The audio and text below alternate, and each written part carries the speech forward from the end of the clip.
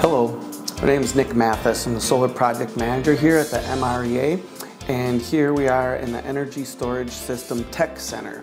Hopefully we can answer a lot of questions and some of the mystique that surrounds our energy storage systems.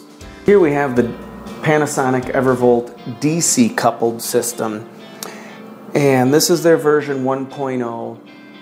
And with their forthcoming version 2.0, which will be coming in 2023, this single unit will be able to be DC coupled or AC coupled. And so instead of having our separate DC and AC coupled units here, you're able to get all the functionality out of one unit.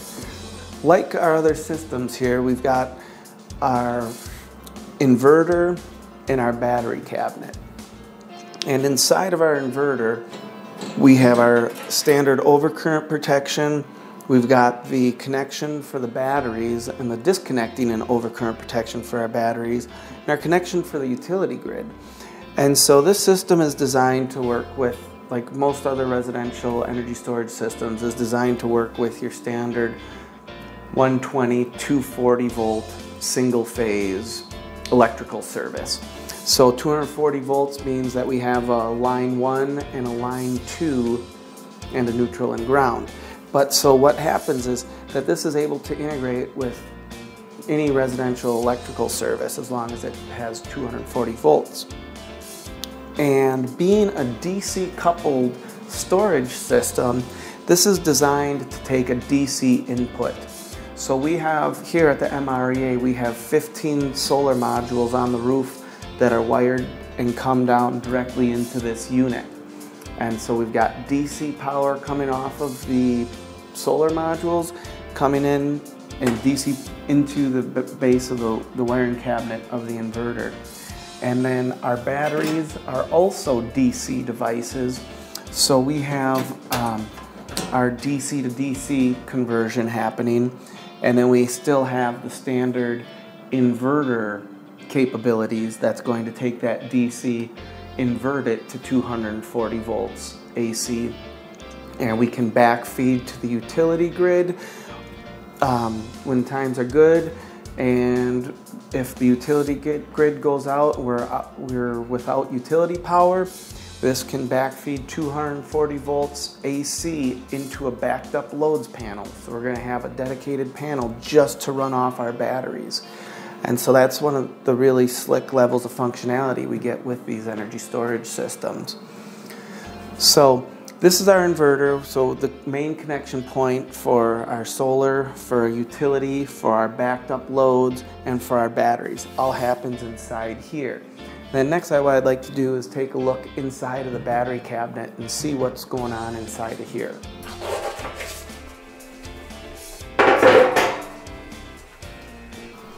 Everything has been de-energized and isolated so that we can take a look in here safely.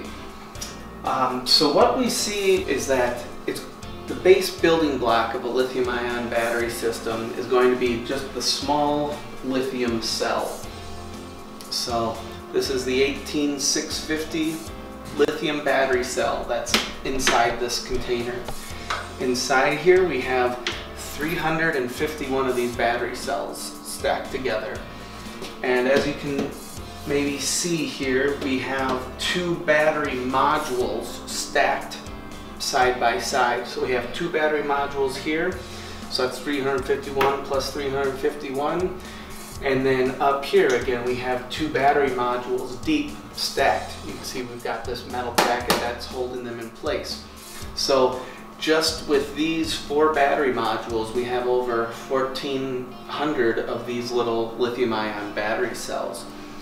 And an interesting feature of most of these lithium-ion battery systems is the ability to stack them or to expand upon them in the future.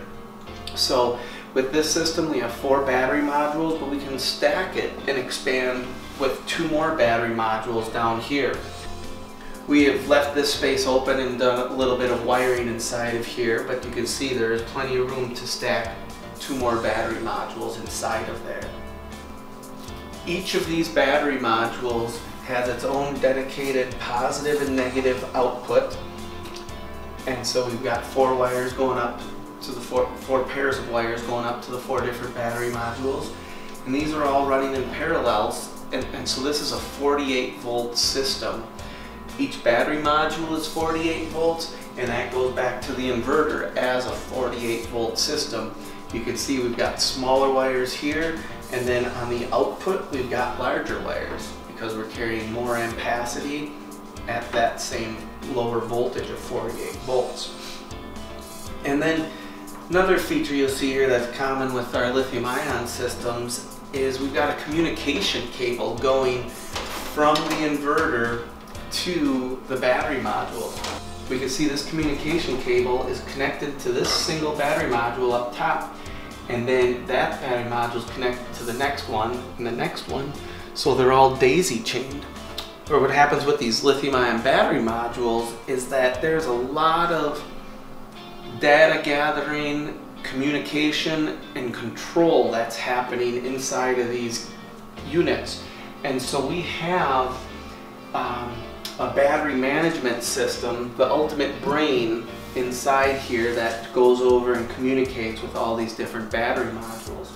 Because each one of these battery modules is going to have multiple temperature sensors throughout it. It's going to keep data on what the operating voltage is, what state of charge is, and how deeply it's been discharged and how frequently it's cycled. And so that's the base building block of lithium-ion systems. And we'll see some systems will give you modular battery banks or battery packs, battery modules inside of them. And then other ones, like we'll look at with the Tesla system, it's one unit with a bunch of batteries stacked inside. Special thanks to Panasonic for their generous donation to the MREA Energy Storage System Tech Center, and to each of our sponsors who have supported the ESS Tech Center and the advancement of MREA Solar Plus Storage training curriculum. Well, hey, thanks for stopping by the ESS Tech Center here at the MREA's headquarters in central Wisconsin. We've got a lot of fun stuff going on here and a lot of different classes around energy storage systems. So feel free to stop by midwestrenew.org and check out our training page. Our membership and participants in all of the MREA's activities are vital to the operations of the organization. We couldn't do what we do without all your support. If you're able to support our organization or any of our initiatives, please stop by midwestrenew.org and take a look at all the different things we have going on and see if there's any way you can be involved.